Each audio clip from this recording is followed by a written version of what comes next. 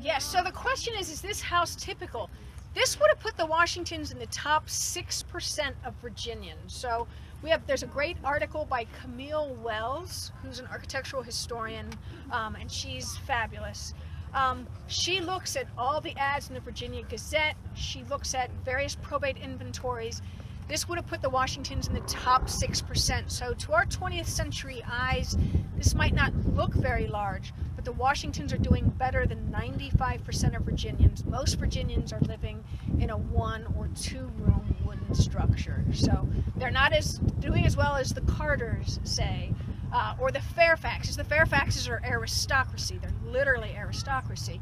But this would have been a very fine home. It would have had 3 chimneys and all these landscape cues, a large house on a terrace overlooking the river, all these outbuildings, the neat landscape that the family presented were all cues that other colonial people would have been able to interpret that this was a wealthy and successful family.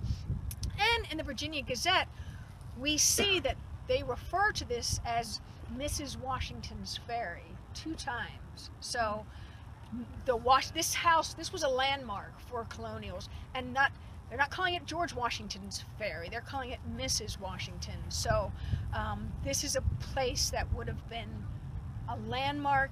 And in Virginia at that time, you know, there are a few places, there are a few taverns where you can stay, but if you had a house with at least 2 chimneys, and this one had 3, you were expected, if someone came knocking and needed a place to stay, if you had the provisions, you were supposed to open that door and make people feel welcome and welcome them to your home. So between King's Highway, the ferry, and this is the fall line of the Rappahannock River, that is, you can't go any higher up the Rappahannock without hitting the bottom in a ship.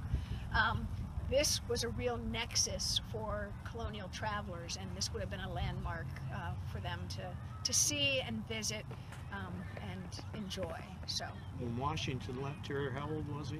He's 22 when he leaves here. And then he went to Pope's Creek? He went to Mount Vernon, Hunting Creek. What's the one out in Westmoreland County? That's Pope's Creek. That's where he was born. So he lives in Westmoreland County till the age of 3. From 3 to 6. Then he came here. From 3 to 6, they go to Hunting Creek, later to be known as Mount Vernon. And then they move from Mount Vernon here. So 1738, George leaves here early in 1754 permanently, but this is his postal address from 1738 to 1754. And so then he leases Mount Vernon from his sister-in-law. And then when his sister-in-law dies without any surviving children, the house, Mount Vernon, reverts to George. So he had his eyes set on Mount Vernon for a long time, but first he rents it from his sister-in-law before he inherits it outright. Good question. That's not a history that's known by a lot of people. A lot of people assume he's born here, or he's born at Mount Vernon, or he's always at Mount Vernon. So